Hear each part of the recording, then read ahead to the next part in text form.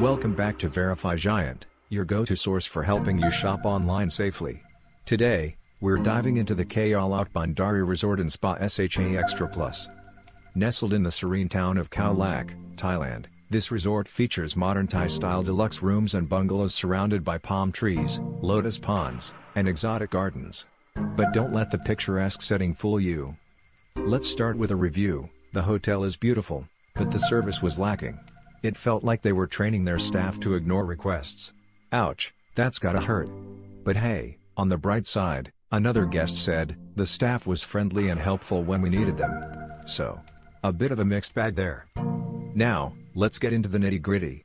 The rooms are spacious, think premium bedding and air conditioning, but prepare yourself. Some guests reported outdated furnishings, which is like finding out your favorite childhood toy is just a rusty old thing.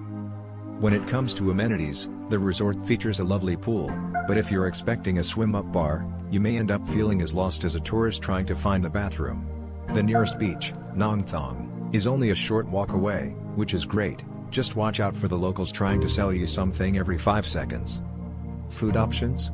The resort does have dining facilities, but it's not an all-you-can-eat buffet. One guest complained, the Thai food was bland. But others praised the breakfast buffet. Guess you can't please everyone.